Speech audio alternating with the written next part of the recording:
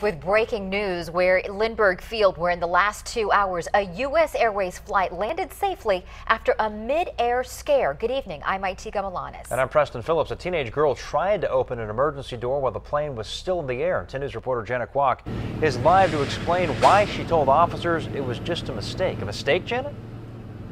Yeah, that's right, Preston. A passenger aboard a US Airways flight actually tipped us off to this story.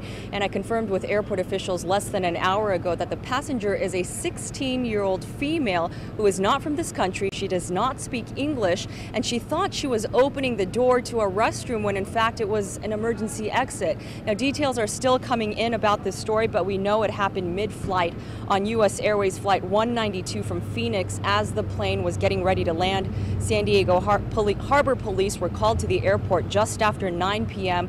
to question the passenger after the aircraft landed, and were told that a TSA agent was also on board the flight to question the girl, and police were looking into speculation that alcohol may have been involved.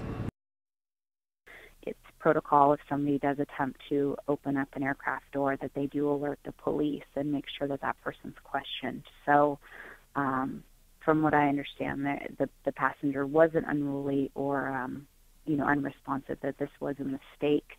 So they're trying to determine, I believe, why that passenger thought that the door was not a restroom door, that it was actually the aircraft door. And airport officials say the 16-year-old was released without any incident to a family member that she was visiting. Reporting live from Lindbergh Field, I'm Janet Kwok, 10 News.